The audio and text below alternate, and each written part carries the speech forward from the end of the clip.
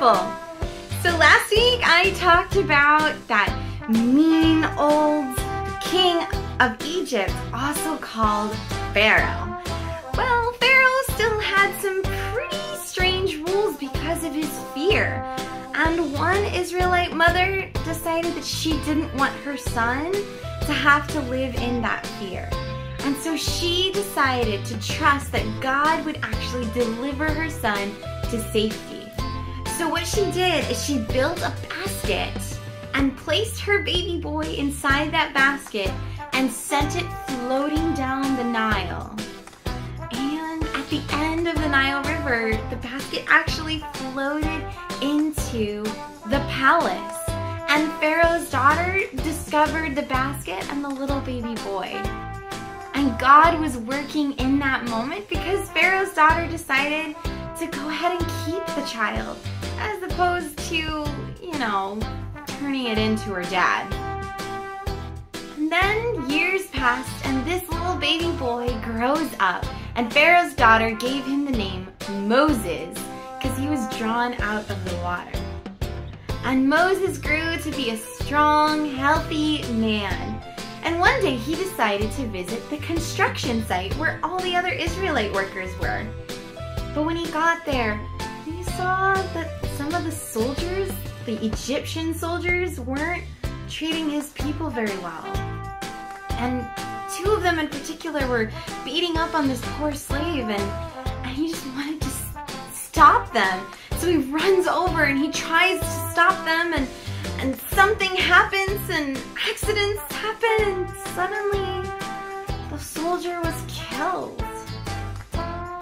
Moses was so scared of what he had done. He was so guilty that he decided to just run away.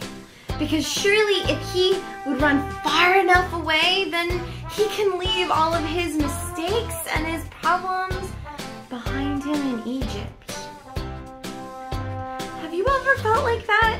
Where you've done something wrong and you feel really scared about how maybe mom or dad or a teacher, maybe even a friend is gonna respond? It can be scary when we mess up. I mean, accidents happen and we're not perfect, so we make mistakes. But the important thing is that we shouldn't run away from them. And Moses, even though he crossed an entire desert, God still found him. And God wasn't finished with Moses, just like God isn't finished with you or I. So today in your small groups, I want you to talk about a time when maybe you made a mistake and maybe an accident happened and you tried to hide it or tried to run away. Like you accidentally broke a glass and you kind of hid some of those pieces underneath the napkin. Or you were playing with a friend's toy and it broke, and rather than telling your friend, you kind of pushed it off to the side. Maybe you really ran away and you were kind of sad that you did. Well, talk about that time with your teachers and with your classmates.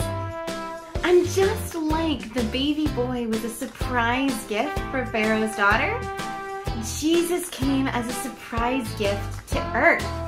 And so for our God sighting today, talk about a surprise gift that you've received.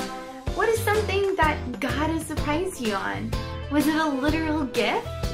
Was it a gift of forgiveness? Share that with your teachers and with your classmates.